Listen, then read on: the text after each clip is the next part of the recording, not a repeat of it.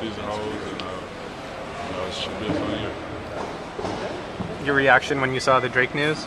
I was watching it. That was good. Great for him, great for the team, great for the city, and it should be interesting what the future holds.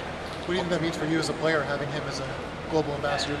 I heard we're getting some new colors and stuff like that, so I'm just anxious to see what's going to happen, what he's going to do. Do you think he might be able to help entice, some other players here and give Toronto some more cred down south? Yeah, I guess so.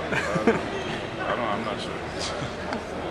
I asked Terrence the same question, how happy he was to put aside the old pink backpack and maybe purchase one for Dwight. Yeah. How do you feel about going into your sophomore season and now having a new rookie to give that treatment to? Oh, well, I'm not going to be hard on no rookie because I didn't like him, so I'm just going to be just another teammate.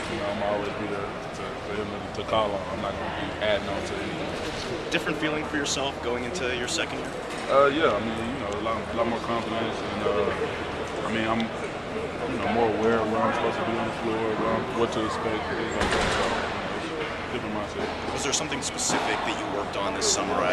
Your jump shot was noticeably more comfortable with it in the summer league. Was there something that you added to your game or improved in the offseason? Yeah, definitely. Just working on my jump shot and being able to check, different types of players, or guard different types of players. So that's the biggest thing. Coach want to see me be able to step out and guard some of the quicker guys, some of the bigger threes, quicker fours. So that's the challenge. What have the last couple of weeks been like we've seen like the bike ride and like paintballing, go-karting, stuff like that. What's it been like just spending time with the guys off the court? Yeah, it's been a lot of team building, but it's been team, initiated.